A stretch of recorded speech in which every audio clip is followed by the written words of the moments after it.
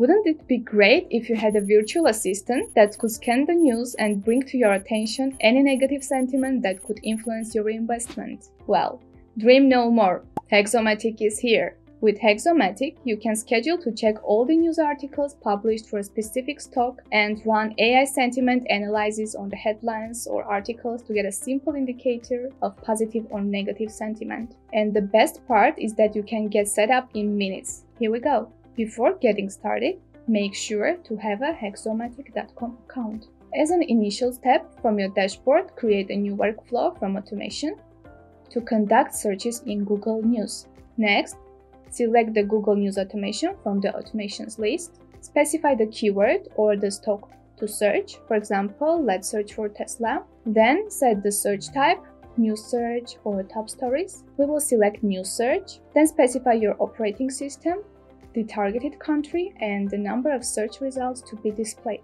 Next, add the AI sentiment analysis automation. Here, you can specify the news title as the source and the source type as text. Then, set your language, then click Continue. For convenience, you can sync your automation to a Google Sheet by adding the Google Sheets Expert Sync automation. This way, each time it is run, it will automatically update the Google Sheet within the last news and sentiment analysis for review.